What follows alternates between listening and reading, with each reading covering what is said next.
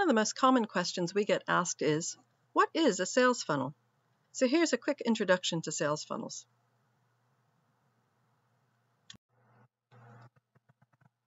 In this video, we're going to be outlining what we mean by a sales funnel and why it can be so valuable when it comes to getting subscribers and selling products and services online. Funnels are actually the secret weapon of most successful online marketers. Once you master funnels, you should see a significant increase in your number of subscribers and in your sales and profits. So first things first, why a funnel? It's called a sales funnel because the largest number of people start at the top and become aware of your brand, business, or product. But not everyone passes all the way down to the narrow tip of the funnel.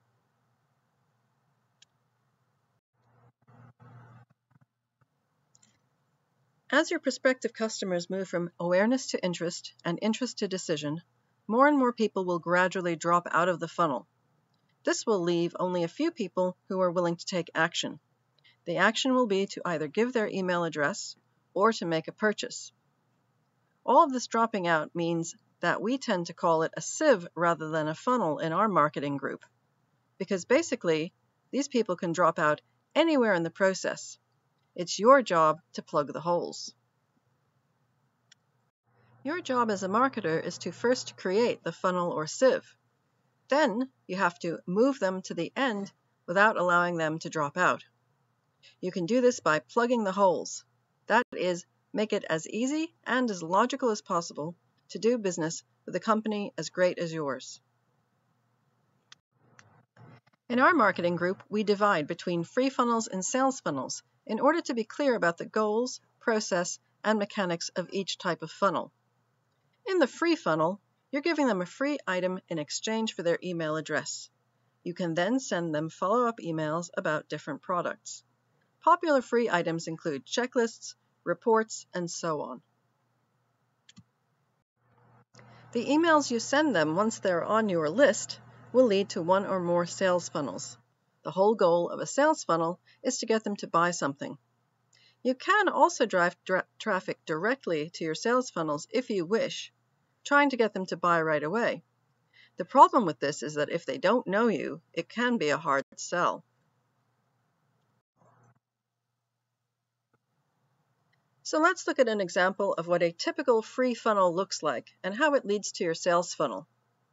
In the first place, you create what's called a squeeze page. You're basically squeezing their email address out of them, usually in exchange for a freebie item as we've discussed.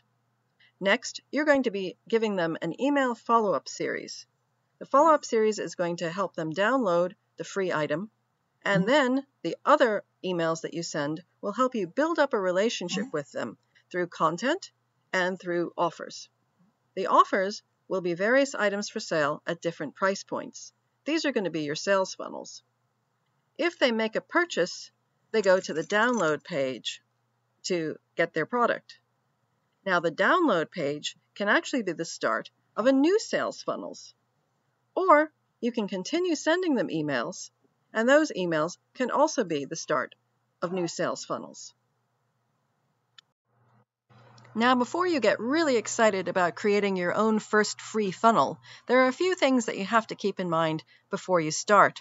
The first is you need to know your niche audience. What are the kinds of things that they would get really excited about as a freebie that would entice them to give you their email address? They would also need to want to get to know your business better through seeing this freebie. Next, you have to create the free item. It could be a checklist, guide, e-course, or something that they will really use. And it has to be high quality. Don't waste their time. Next, you're going to create the squeeze page that we talked about. The whole point of this page is to collect the email address and put them on your email marketing list for that particular topic. Next, you're going to let them download the free item. You can use a web page and/or a welcome email in your email marketing platform. Once they're on your email marketing list, you can then send them to a sales funnel from the freebie download if you wish, or you can start mailing useful content regularly and bring them one by one to the various sales funnels that are related to the niche topic that the list is all about in the first place.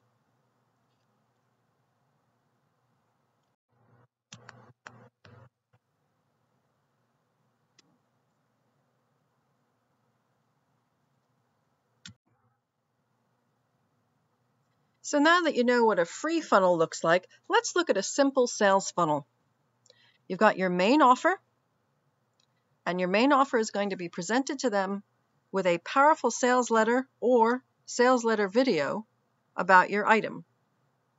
You will have bullet points that will talk about the features and the benefits of the product, testimonials about the product, reviews of the product, and a buy now button and 100% money back guarantee. All of these items will add up to building trust and convincing the person to go all the way down to the end of the funnel. Now, once they get to the download page or the thank you for your order page, this can also be the start of yet another sales funnel. Now, the next item can either be a more expensive item or a cheaper item. The more expensive item is usually referred to as an upsell. The cheaper item is usually referred to as the downsell.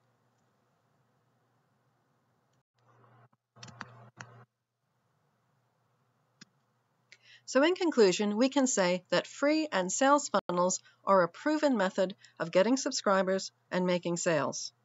The funnel starts at the point at which they encounter your site to the point of them either being willing to become a subscriber via a free funnel or being willing to buy something from you via a sales funnel through email marketing or directly from your website. Would you like to learn more about free funnels and sales funnels? Then visit the Sales Funnel Spotlight at eternalspiralbooks.com/sales-funnels-spotlight.